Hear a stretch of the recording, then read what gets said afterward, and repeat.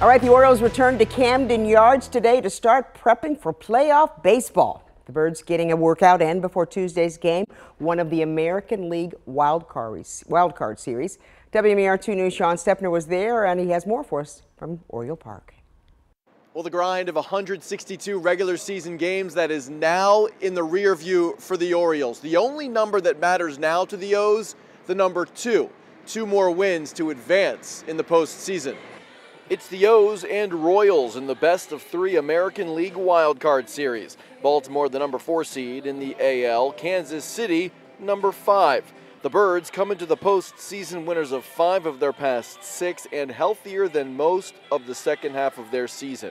With that health, they also bring playoff experience. After earning the number 1 seed last year and being swept out of the division round, the O's think they are now more equipped for October baseball. I'm hoping it makes us tougher, honestly. I think that the adversity that our guys went through this year, I hope it benefits this postseason. I think it's going to benefit these guys in the future. And I think last year's experience of what that felt like at the end when we did have that, this kind of fairy tale season and then just the quit exit. I'm hoping that these guys still have that taste in their mouth and going into this postseason. I think they do. Definitely learned on some of the bad experiences that we had there last year in the postseason. Kind of used it to fuel us this year and give us the kick that we need to push through and hopefully make a good run this year.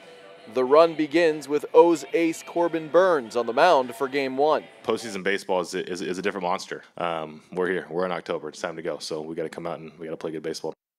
Tuesday's Game 1 will be critical. Since Major League Baseball expanded the playoff format in 2022, 7 out of the 8 wildcard series have been sweeps.